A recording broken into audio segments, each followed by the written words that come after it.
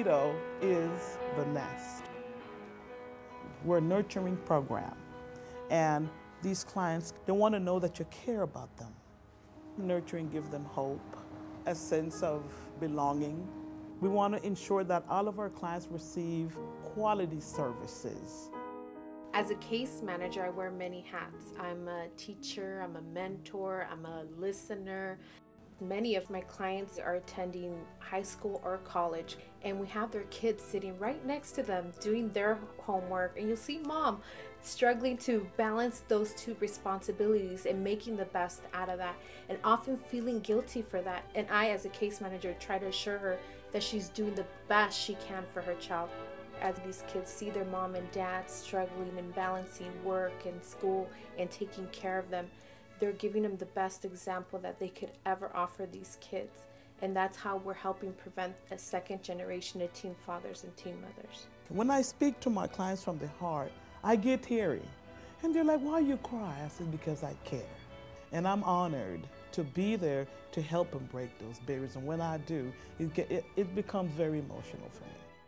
Parent education is the key that starts waking up parents. When the clients come to the program, basically they are coming because they are having problems with their children. They end up abusing their children. They are facing their own issues that they have not been able to recognize that they're being abused, and they are continuing the cycle. And so they learn in our program a lot of how to recognize where they are and the way they can be helping their children. El Nido has been such a critical partner, been meeting the needs of parents and understanding their role as parents in the United States. For children to be successful, parents have to feel very comfortable themselves and feel that they are the leaders of their households. They were not really taught about how to be a parent. And so they repeat what they learn from their parents, and sometimes what they learn is not the best way to teach their kids. And that will be sometimes abusive. El Nido is like a family. They take the time and understand what you're going through. And other agencies that I've tried really like sign your paperwork and get in and get out. And El Nido has helped me a lot, and I felt really, really comfortable with them. Parents has to be aware that they are facing a lot of challenges in their lives. They don't know how to relieve that stress, so we teach them how to manage their stress. My children are really shocked with my dramatic transformation, especially my 9-year-old. If parents become aware and they treat the children with respect and dignity, then we'll have different citizens. Somebody told me about this place called El Nido, and I had an appointment with some chick named Cynthia. And I thought, oh God, a woman. I don't fare well with women. And I met Cynthia. And Cynthia was strong. It's always a new experience with each new client. Diane was just this sweet woman that came in, but she was in a lot of pain. When I was working with Cynthia, I learned several different things. We were able to redefine what kind of mother I was going to be. Cynthia allowed me to vent and explore a lot of things that I had inside, had bottled up. She pushed for me to be myself, a healthy self.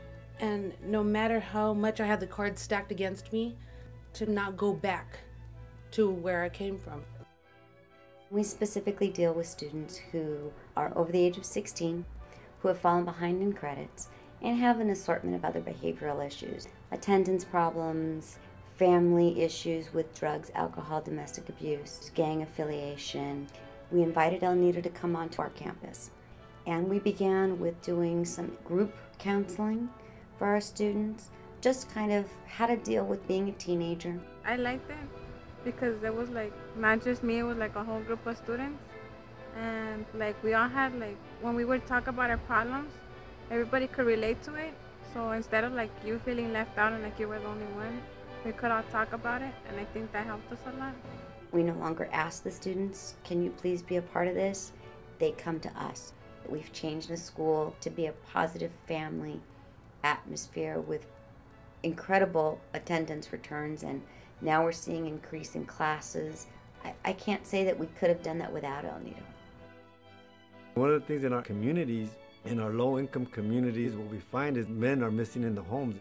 So the Real Men Camp program was funded to address the high rate of teen pregnancy in the community. We need something that also empowers young men to show them their responsibility. So from that concept, the Real Men Camp program was born.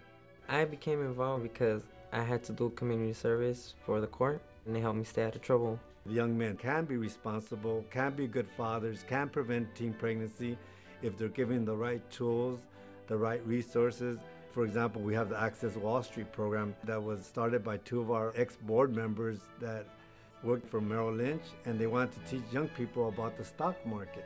Access Wall Street was a program to provide inner-city young people with opportunities to learn about finance, about economics, about Wall Street, about business, about politics, and it was designed to be completely integrated in a way that they could use the skills that they learned to better themselves and sort of see outside of their neighborhood, their world, their school, and really be exposed to things that maybe they wouldn't have otherwise an opportunity to be exposed to. The staff that El Nido brings to the table have been fantastic. They understand the community, they connect with people in the community, and it shows. It isn't just about coming and filling a contractual commitment. They understand the mission and the vision of what we are trying to accomplish, and they help us adapt our programs, and that's what a real partnership is about. We need healthy communities. We need people who can read and write, who graduate from high school, go to college. And so why wouldn't we want to foster education? Why wouldn't we want to keep kids in school? Why wouldn't we want to make sure that families are healthy and to prevent kids from joining gangs and keep them in after-school programs? All of these things make perfect sense for corporations. What I learned at El Nido was how to be a healthy mother, a strong woman. It's easy to say I love you, but to really, really mean it, that's what El Nido teaches you. El Nido saved my life. I truly believe that.